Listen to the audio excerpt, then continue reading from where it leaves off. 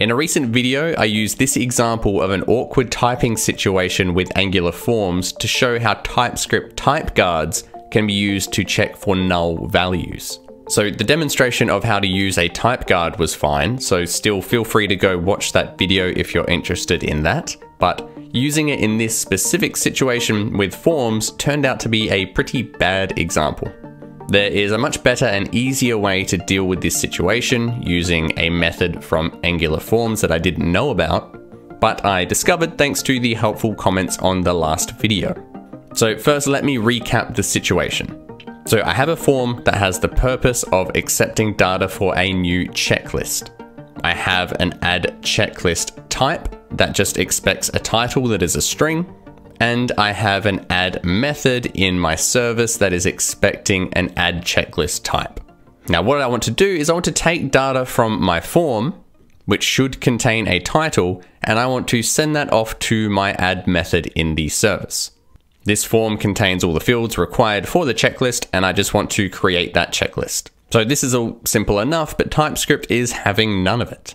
It's complaining that the data doesn't match the add checklist type because the title value from the form might be null. It has a type of string or null. But what's the deal with that? We have a title field in our form that is required and initialized to a string, so why should it ever be null? So the problem is that form groups and controls have a reset method that we can call. And what this is going to do is it's going to set the value of that field back to null, or in the case of resetting the whole form, all of the controls are going to be set to null. So this is why when we are using typed forms, it is going to assume that these values might always be null. And if we're trying to assign that to a type that can't be null, then it's going to cause problems. So what we can do to solve this is to use a nonNullable form instead. So when using the form builder, we can do fb.nonNullable.group, and this is going to set all of our controls to be nonNullable.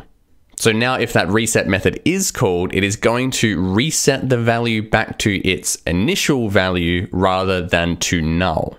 So if we check our type error now, we can see that we no longer have null as a possible value for our title. But this is where I messed up in the previous video. So I knew about nonNullable forms, but I didn't pay enough attention to this error and I just assumed it wasn't working. Anyway, why should I care when I have the power of TypeScript type guards to help me out in this situation?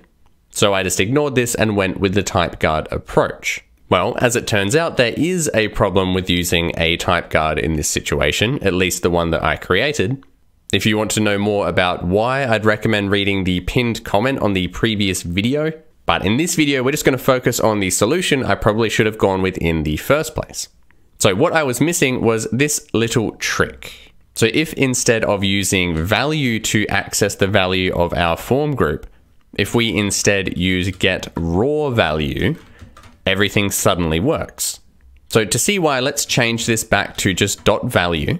And if we hover over our type error, we can see that the value we get here is actually a partial.